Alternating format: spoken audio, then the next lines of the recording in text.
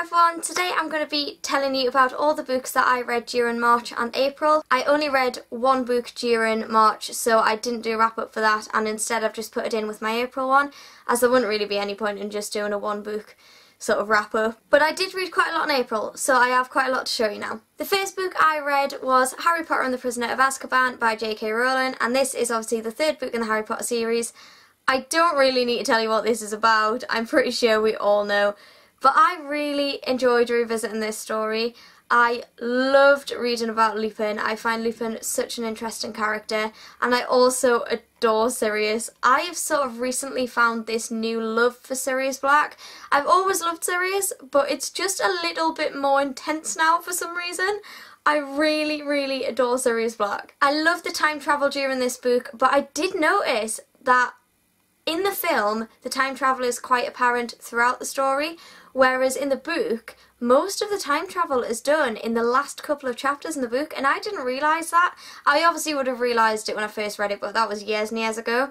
But I didn't realise it's literally all in like sort of the last chunk of the book. It's like this bit of the book, and that's it, and I'm like, oh, wow, I didn't actually realise that. And I was reading the book, as I was reading the book, I was like, when is the time travel going to happen? When is it going to happen? Because I was thinking, is this book just completely different to the film?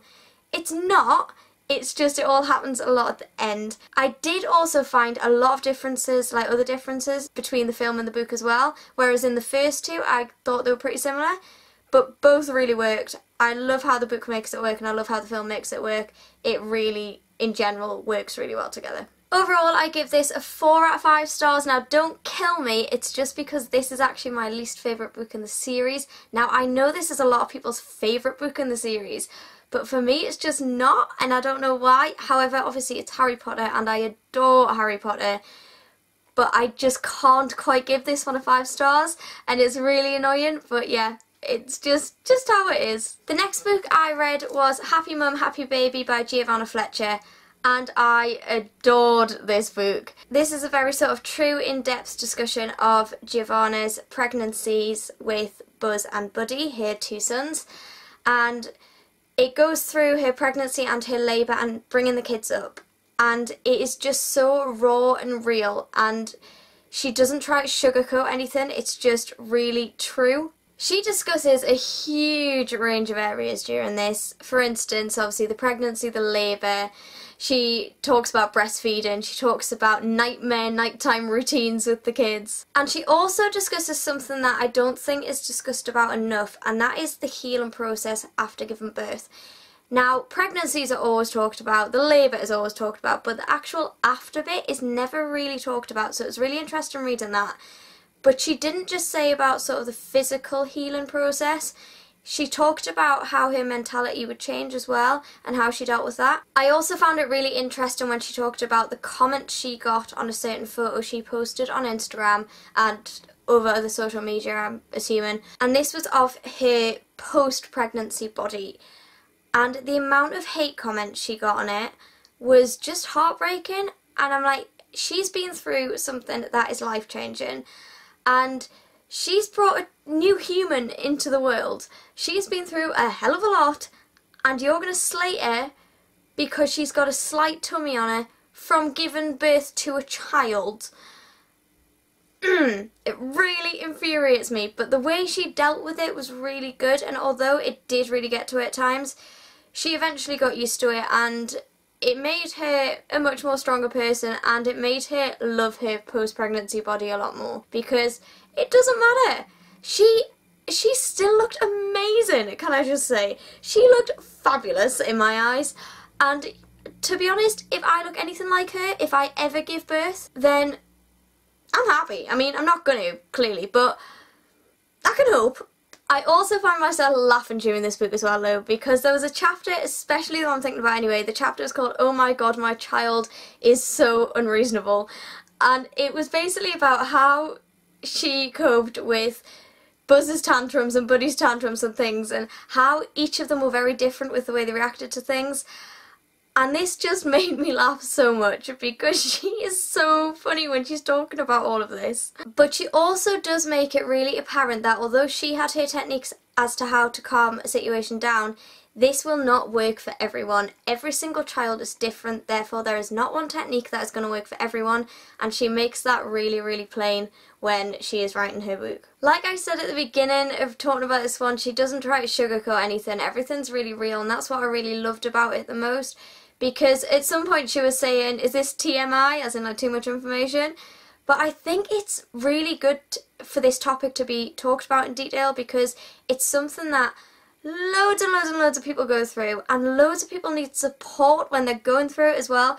So the fact she was so real during her story, I absolutely loved it, and I think it was really good the way she wrote it, because a lot of books now are talking about pregnancy and things and bringing up a child, they're like, oh, there's perfect techniques of doing things and a perfect parent. There's no such thing. There is no such thing. I'm not a parent myself, but I can quite honestly say that parenting is clearly not easy. Although it's an amazing journey, it's also complete madness. So these books that say there's a perfect parent and there's perfect techniques to do things, no there's not. Anyway, I completely love this book, like you know, so I had to give it 5 out of 5 stars. Giovanna's done so well in writing this, and I would definitely recommend it. The next book I read was a book I started, but then I finished off during the Dewey's 24-hour readathon, and that was The Stuff of Nightmares by Mallory Blackman. This is about a boy called Kyle who goes on a school trip on a train, but the train ends up crashing, and this leads Kyle into be able to go into people's minds while they're unconscious. He can see their nightmares, their fears. And this kind of makes Kyle realise that he's not alone. Even though he has fears and they may not be the same as other people's, he isn't alone in having fears. I can't really explain it very well. It's a really difficult one to explain. You've just got to kind of read it. But it is really gripping. It's a really good page turner, and I just wanted to find out what was going on all the time. I love the settings during the nightmares because we got to find out a lot more about these characters, and they, even though they were side characters, we did get to find out more about them during their nightmares, even though we didn't get to find out much about them during like the main bulk of the story. I also really loved how this story was laid out. So we had like Kyle's chapter, and then the nightmare, and then Kyle's chapter, and then another nightmare, and so on and so on. I really liked that because it was easy to follow. I never found like I was getting lost at any point. I really wasn't sure about the ending though, and I talked about this a bit in my wrap up for the readathon. I just didn't feel like it ended right. I think I wanted it to end a different way. Obviously I don't want to tell you what that is, but I just found it a bit abrupt, and I wanted it to sort of discuss more things and, well, just end in a different way because I don't particularly like the way it ended. And I also didn't feel like I got attached to any of the characters either, which really broke my heart because I love getting attached to characters. But I did find that the build-ups during this book were really, really good. I really enjoyed them, and like I said, it was a page turner, it was gripping. So I give it 4 out of 5 stars because I did really enjoy it. The next book I read was 5 Go Gluten Free by Enid Blyton, and this is about the famous 5 who decide that they're going to go and try a gluten-free diet because Anna's got a book for her birthday that discusses and tells you about all these gluten-free recipes and things, and she wants to give it a go. So the other 5 are kind of not made by Anne, but kind of sort of made by Anne to give it a go. It's really funny, and for me really relatable because I'm gluten-free. Although they decide to be gluten-free, I'm medically gluten-free. I don't have a choice in the matter as such. I'm not allergic, I'm just intolerant, so I don't hospitalise myself or anything like that if I do have gluten. I just get a bit of a sore tummy. But it was really funny reading about how they coped, or didn't cope as the case may be, with this diet, and how they kind of snuck food into their diet that did contain gluten, but they didn't tell each other about it. I thought that was really, really funny, because that is something I do. Yeah, it's not good.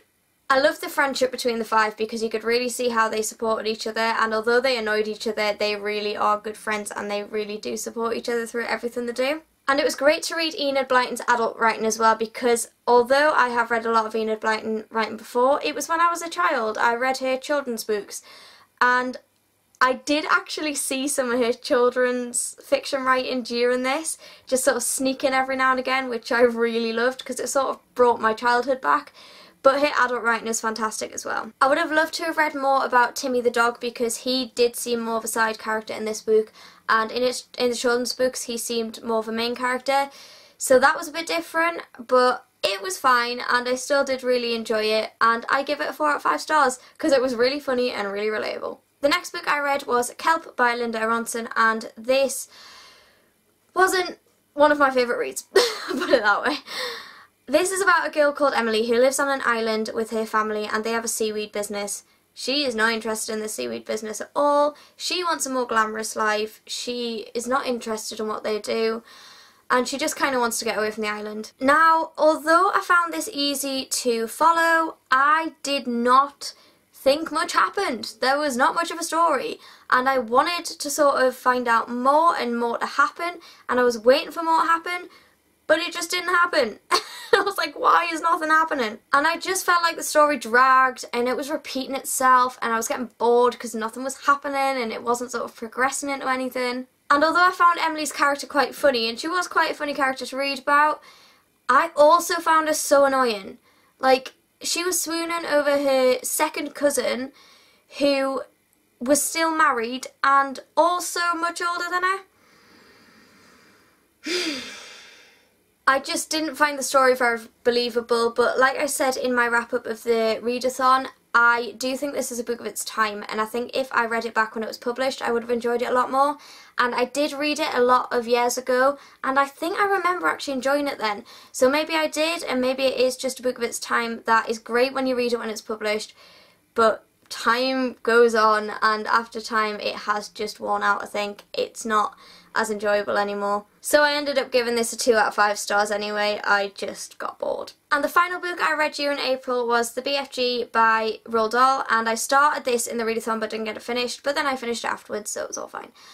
And I'm sure we all know what the BFG is about. It's about the big friendly giant who lives on giant country, and he lives with all of the other giants, and the other giants are actually horrible. They're not like him. They go out and eat people. And the BFG instead goes out during the night and delivers dreams to children to make them sort of sleep better, which I think is really, really sweet. But one night he goes out and a little girl called Sophie is sitting on the windowsill and sees him.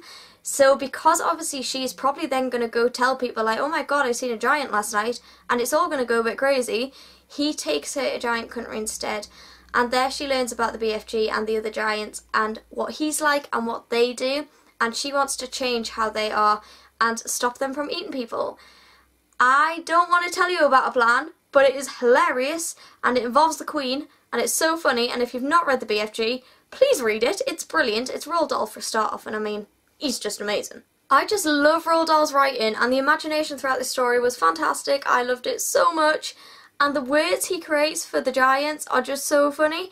And even though they speak differently, they don't speak so differently that you can't understand what they're saying. You do still know what they're saying, and the BFG basically speaks like this because he's had no education at all, so he gets his words and sentences all mixed up.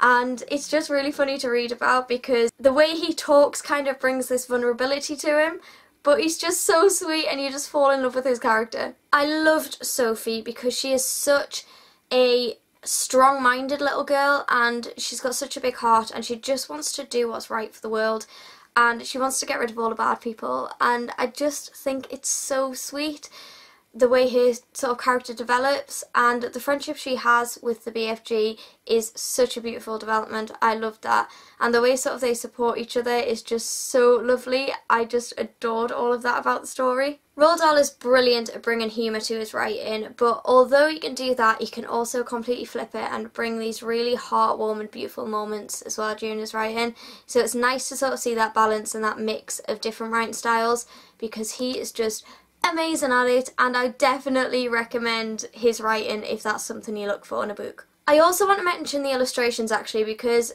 Quentin Blake is one of my favourite illustrators. I absolutely adore him, and he's really good at sort of bringing a story to life, and his illustrations make the stories feel a little bit more interactive and like you're actually in the story with the characters. You're going along with their story with them, sort of thing, if you see what I mean. And it's just really descriptive. And now, although his images are like, they're quite basic, I'll see if I can find a good one. Let me have a look. What's a good one to show you? Like this one here of the BFG like catching the dreams, I just think is so lovely. It kind of brings this magic to the story, like you really do see the magic rather than just read about it. It's those kind of little elements. I just think the illustrations are perfect. I give this book 4 out of 5 stars anyway. I adore the BFG. It's not one of my favourite Roald Dahl books though, believe it or not, but I do really enjoy it still. So that is it for my March and April wrap up. I hope you've enjoyed it and I hope you've read lots of amazing books during those months. If you've enjoyed the video, don't forget to give it a thumbs up and subscribe. All of my social media links are in the description below as always for you to check out if you'd like to. And I will see you in my next video very, very soon. Bye!